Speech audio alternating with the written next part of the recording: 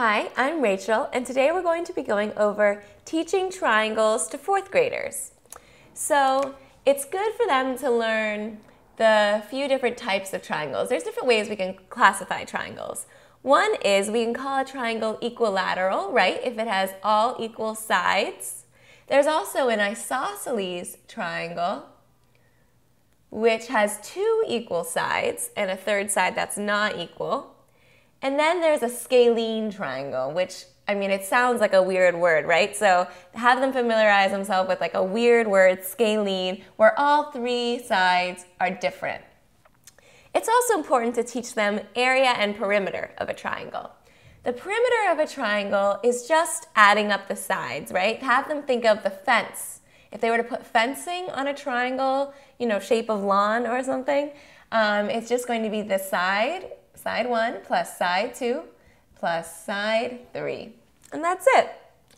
The area is going to be 1/2 the base of the triangle times the height of the triangle. This is a little bit more tricky sometimes for them to remember, but in something like this, the nice equilateral triangle, we have the base, and then we have the height, which we just draw with a dotted line, and we show that it's perpendicular to the base, right? The height is always perpendicular to the base. And then they'll just have to find 1/2 of the base times the height. And make sure they write those units squared because it's area. Perimeter, they just write the units not squared. Also, it's good for them to know the different types of angles. You can have acute triangles where all the triangles are less than 90 degrees. You can have right triangles where there's actually a right angle in the triangle. And then you can have an obtuse triangle where it has an obtuse angle that's over 90 degrees.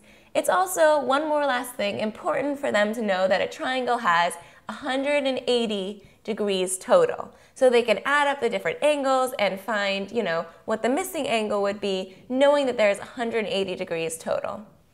I'm Rachel, and thanks for learning with us today.